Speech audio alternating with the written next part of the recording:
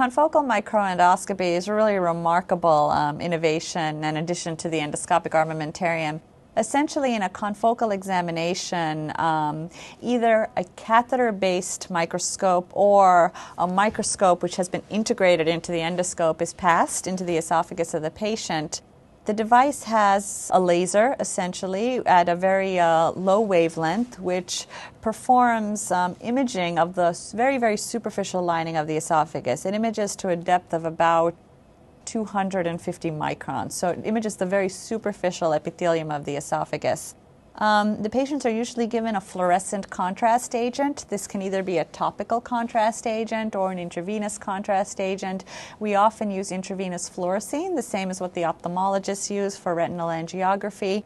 After the injection of fluorescein, when we gently position the confocal scope against the lining of the esophagus, what we're able to obtain are two views: a standard endoscopic view of the esophagus, what we call a white light endoscopic view, and simultaneously a microscopic view of the esophagus at an 1100x magnification. This enables us to distinguish at a pathologic level normal esophageal lining from pre-cancerous Barrett's esophagus, what is known as dysplasia, from cancer, actually.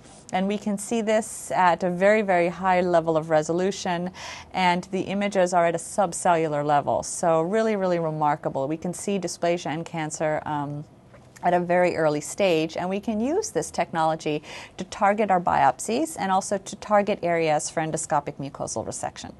Most of the procedures are done with sedation, either IV conscious sedation, what we call twilight, or with what we call MAC anesthesia, which is administered by an anesthesiologist in monitored anesthesia care. The procedure lasts, on average, about 6 to 10 minutes. Currently, the confocal microendoscope is actually in clinical trials in 5 centers throughout the world.